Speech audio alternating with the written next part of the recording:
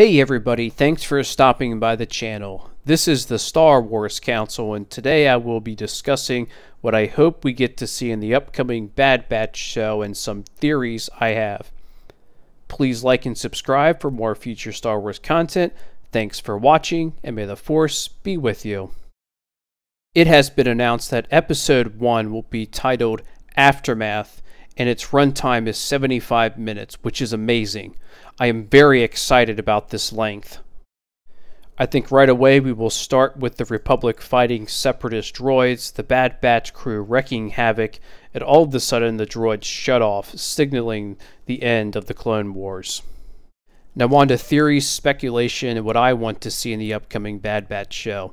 I think the group will not execute Order 66, and we will see them stop right before their fellow clones execute whatever Jedi is with them at this time.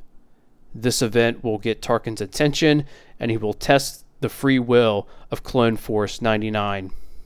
I don't think we will get much Vader and Palpatine right now, especially in the first season. I think we will see the internal struggle Clone Force 99 has with this new empire, and what purpose they will serve now. Now on to Omega. I do believe Omega is a clone, and a Force-sensitive one.